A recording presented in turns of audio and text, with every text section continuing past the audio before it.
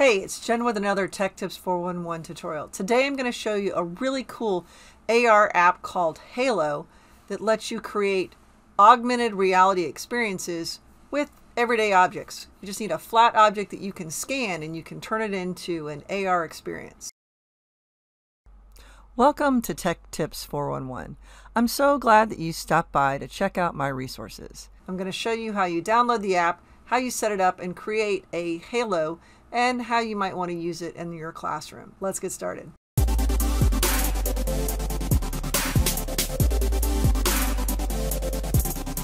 This app is available in both iOS and on the Google Play Store. So the first thing you want to do is you want to download it from the store. So you're going to search Halo AR in your iOS or Google Play Store and you're going to download it. Once you've installed the application, you're going to want to give access to your camera. You're going to be able to create halos with any object that is a flat item that you can scan.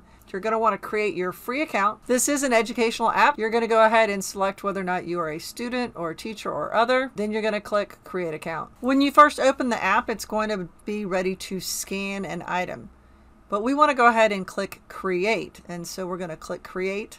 And it's going to ask us to scan that item. So I'm scanning my Tech Tips 411 sticker. So for your overlay, you have a few options. You can choose from your gallery, you can add in a video URL, an image URL, a 3D model.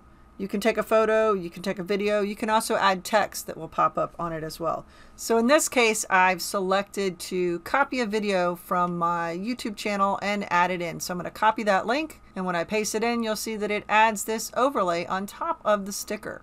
I can give additional hyperlink if I want. I can choose audio only, and I can choose to save it. I can also add it to a collection. So I'm going to create a collection called Tech Tips 411. Yeah, so notice I added that video link in there. I could have also added a hyperlink and add it to your collection. You can organize your collection so you can have it by content areas or have it by units.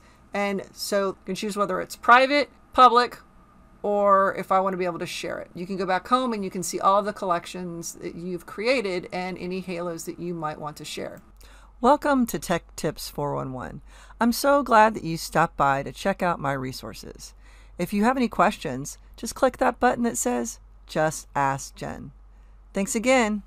As you can see, it's very easy for you to create a halo object that you can use in any content area by creating a scavenger hunt around your classroom, by having images that you can easily scan and come to life with content to engage your learners. The ideas are limitless of how you might be able to use this in your classroom setting. It's very easy to pick an object, turn it into a halo, and get students engaged. If you found this tutorial beneficial, please go ahead and give it a like. And if you haven't already done so, please subscribe to the channel so you'll be notified of future tutorials and quick tips. Thank you so much for watching.